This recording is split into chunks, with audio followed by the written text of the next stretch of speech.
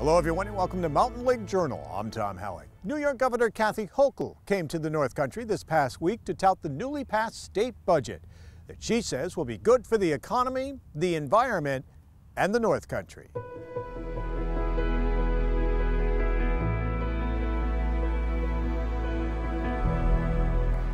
Governor Hochul came to the Nova Bus factory in Plattsburgh to tout her new budget and the boost it will provide to the North Country's transportation cluster, companies like Nova Bus, who are ready to go green.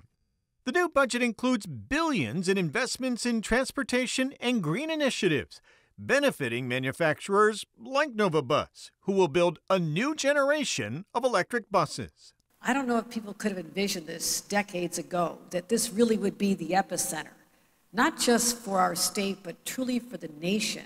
This is the future unfolding. The hybrid buses transitioning to all electric, and you're making it here. We're changing the future of our state and ensuring a greener environment for our children's children because of what's going on here in Plattsburgh. So wear that with a badge of honor. The budget includes funding for the Metropolitan Transit Authority in New York City and other transit agencies across the state to convert to electric buses in the coming years. But we wanted to make sure we put money on the table so local government, local transportation entities can have the money they need, as well as our continuing to support the MTA, the largest public transit system in the world, with $1 billion so they can continue to purchase over 500 electric buses. That is the future unfolding before our eyes. Business and community leaders say the governor's investments in green initiatives will pay off for the North Country. I can confidently say that the green economy and technology is not a fad. We are living it and standing in its presence right now. It is a pillar of our economy's sustainability and opportunities for growth while improving the environment for the next generation.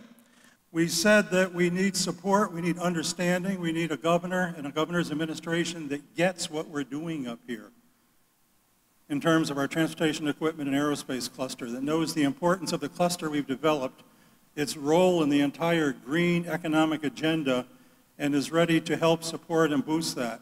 The new budget also provides more than $100 million to the Olympic Regional Development Authority to upgrade the Olympic sites for the upcoming 2023 World University Winter Games, an event Hochul says will benefit the entire region. It's going to have a profound region-wide impact, not just in Lake Placid and Gore and Whiteface, but right here, the hotels and restaurants. So get ready, put a lot of chairs in your restaurants, get ready to expand because you're going to need that.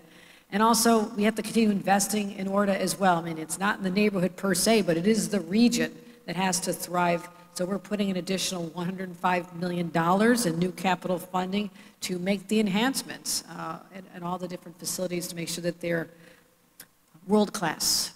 Hochul says the state is investing in people and businesses to get back on their feet after the painful pandemic and the year-long dramatic rise of inflation. Nearly 86,000 North Country taxpayers will benefit from tax relief for residents, homeowners, and small businesses, and a cut in the sales tax for gas. The governor says thousands of green jobs could be coming to the state with the approval of the Champlain Hudson Power Express, a multi-billion-dollar hydroelectric project that will bring power from Quebec to New York City through a transmission line along the bottom of Lake Champlain. Work on that new power line will begin within a couple of years.